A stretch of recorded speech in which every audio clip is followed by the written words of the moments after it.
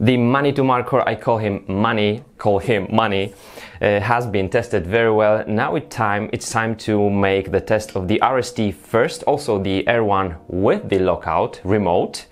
But just on the way, I'm going to show you how to replace the fork on your bike, how to cut the steerer, and how to make the new fork work for you very well. Your new fork has to fit to the frame and its geometry, and second, to the wheel you've got on your bike. So number one, the frame.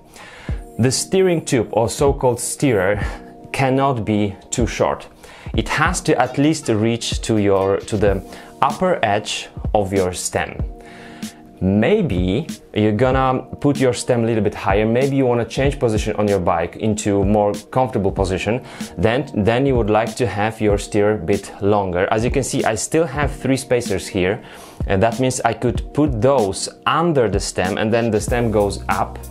But if you want to just keep it like this, you could just cut the steer right here. I haven't done this because this is testing bike and I'm gonna give it back just like that. So measure the steerer of your fork and then you know how long steerer of the new fork has to be. If you're buying a new one, 99% it's gonna be too long, which is good. You're gonna just cut it where you want. But if you're buying a used one, that means somebody's head tube could be shorter than the one on your bike. And then it could be just cut too short, and you would come up with just too short steer on your bike. So especially on the used fork, make sure it's not too short. The second thing is the shape of the diameter of your steering tube. As you can see here, we've got tapered system. So the upper bearing here will be 1/1/8 inch. The bottom one will be 1.5. So this one will fit. Sometimes you have 1/1/8 by 1/1/8. Sometimes it won't be 1/1/8, 1.5, but 1/1/8 and 1/3/8 or so. So make sure you know what kind of bearings you are using, and then you know whether it's a tapered system and what kind of tapered, or is it just straight one. If you're not using a suspension fork, maybe it's a classic road bike that might be, for example, 1-inch steerer, you can use some adapters for your headset then, but just make sure originally what kind of headset would be on your frame, and then you know exactly what steerer would be perfect for you. Now for the geometry, you need to know all the measurements of the fork, whether it's a suspension fork or a rigid fork. You need to know the rake and the offset of your fork. It's all in the geometry charts. Because you are changing the geometry. You can, for example, change the wheelbase when changing the offset of your fork. That's one thing. And you need to know what the standard of your axle is. It the through axle or quick release, how wide it is or how long the axle is. All these measurements you need to know, and of course what wheels you have. Is it 26-inch? Is it 700C? Is it 29er and 27.5 plus, or is it 27.5? So that measurement you also need to know, and make sure you have the right clearance you would want on your tires, especially on the road bikes. You need to make sure your tires will fit. Of course, we also need to remember about the type of the mounting for your brakes. Can be post mount, for example, for the disc brakes. It can be direct mount for the caliper brakes on your road bike, or just on the pivots. So make sure it is compatible. You can sometimes use different adapters. Just make sure you're gonna find these adapters and these systems will be compatible. My fork has been measured, it fits to the bike. Let's replace it. First, we remove the wheel. It might also be very helpful to use the transportation insert here. In this way we make sure we're not gonna mess up with our front brake, because remember, never use the brake when the wheel isn't in it.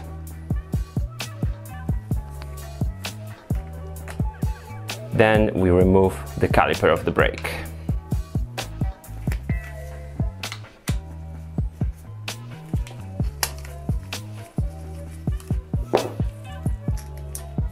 Make sure you don't change the order of these three. Now we're gonna remove the housing of the front brake from our fork.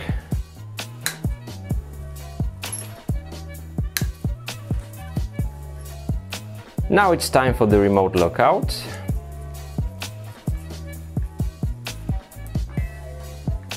In this case, we also need to remove the grip.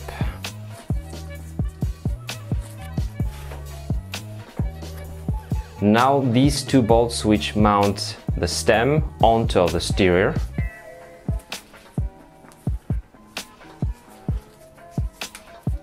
And as the last one, this bolt, the headset bolt, but remember when we unscrew this one, the fork will fall off.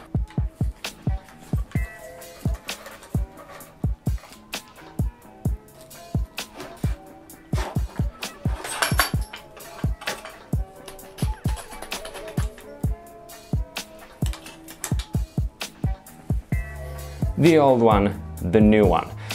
In case you don't want to change anything, you just replace the fork. You simply measure the steerer, in this case 170 millimeters.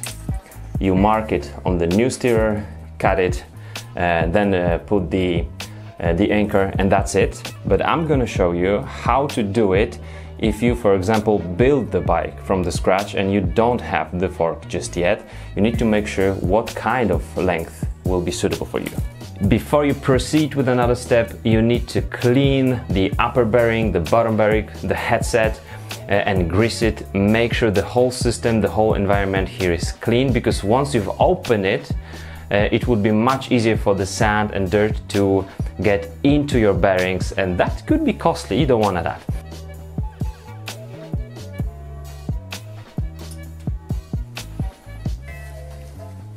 Remember about the order of all parts if you're gonna put those on the table.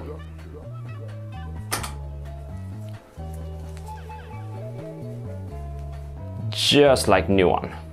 Can you see how the head tube is being welded to the top tube? We wanna have all this here clean. There is always more dirt and mud at the bottom. I'm not putting the grease on the headset system just yet, because I want to have all my parts clean when I'm just measuring the new steerer. For the measuring we need all the parts already set, so I need to remove this bearing race from the old fork.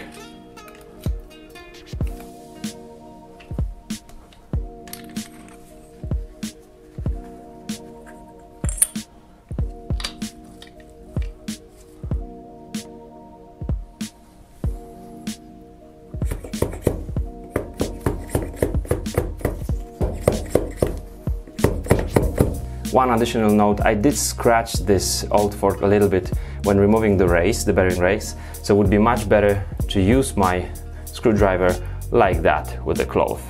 Now I'm just checking whether my bearing race got 100% to its place and it's sitting nicely and straight, and that's the case.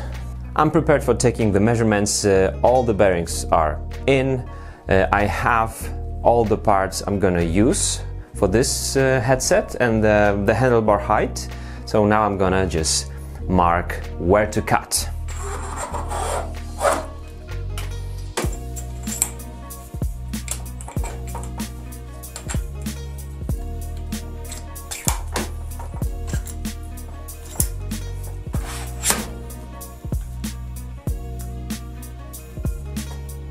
I'm just holding all this in place with this little bolt, just in order to show you. I'm 100% sure that all the bearings, both bearings are in place, everything is in place, so just as it would be during the ride. And now I'm gonna just mark the upper edge of the stem, knowing that my steer must be a little bit shorter. But here is the upper edge.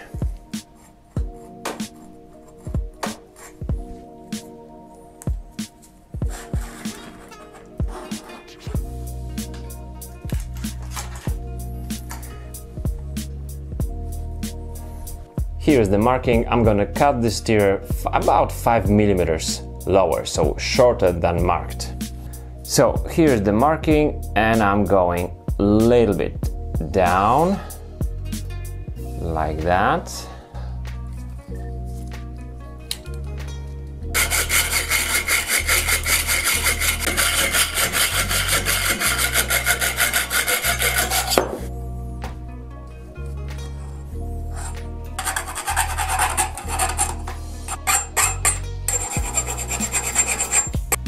This is the star nut inside of our old fork, and this is the new one you have to buy additionally for your new fork, and you have to put this one inside the new steering tube. Don't reuse the old one. It's a very good idea to use this protection for your dropouts. If you don't have it, just use a couple of rags. We want to put this one inside, maybe like 13 millimeters deep into the steering tube. I'm gonna use special tool for that. If you don't use any tool, just make sure it goes straight down. More info on that I'm showing you in another tutorial.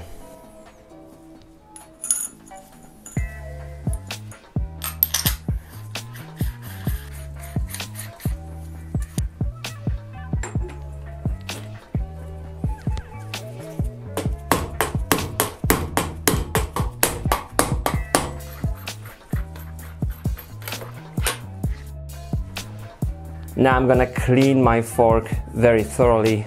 I don't want any pieces of metal right here. And then my headset is already clean. I'm gonna put some grease there.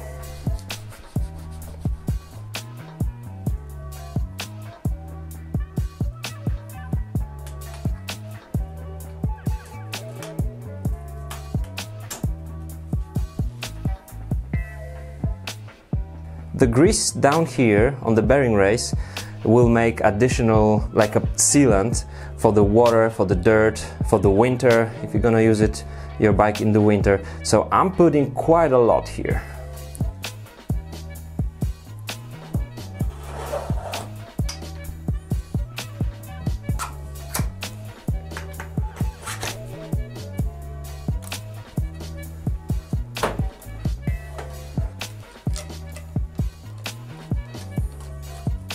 Here is how it looks like. The star nut is inside. I'm using the spacers, but whether you're using those or not, these spacers will give me chance in the future option to change the height of the handlebars. But whether you use those or not, as you can see, the upper edge of the spacer or the stem has to be a couple of millimeters higher than the upper edge of your steering tube, so that this cap and bolt will actually compress one against another. We are not screwing in these bolts first. This one has to be first. You're gonna see how the fork goes up. Once I feel resistance here, I'm just checking whether it works very smoothly. Yeah, this is cool. And whether there is a play or not, I'm gonna check out after installing the front wheel. So far we are stopping here, and these bolts I'm gonna screw those in after checking out with the front wheel whether there is play or not. It's time for the remote lockout. This fork comes with one.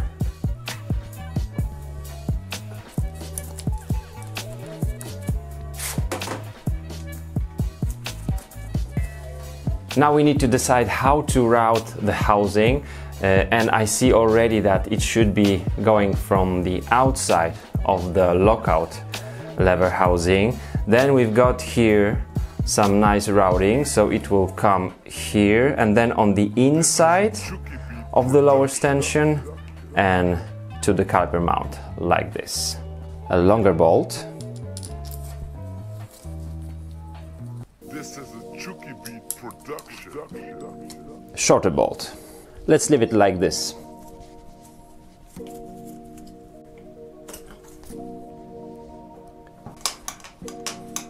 In order to center my caliper, I'm just braking with this front brake, and I'm gonna screw those bolts in. Now with the bike on the floor, I'm braking with the front brake, checking for any play on the lower bearing and the upper bearing. There is no play. Then I'm checking whether the steering is smooth and easy. Yes, it is. Now I can just straighten my bars. Now I can assemble the stem to the steering tube with those two bolts.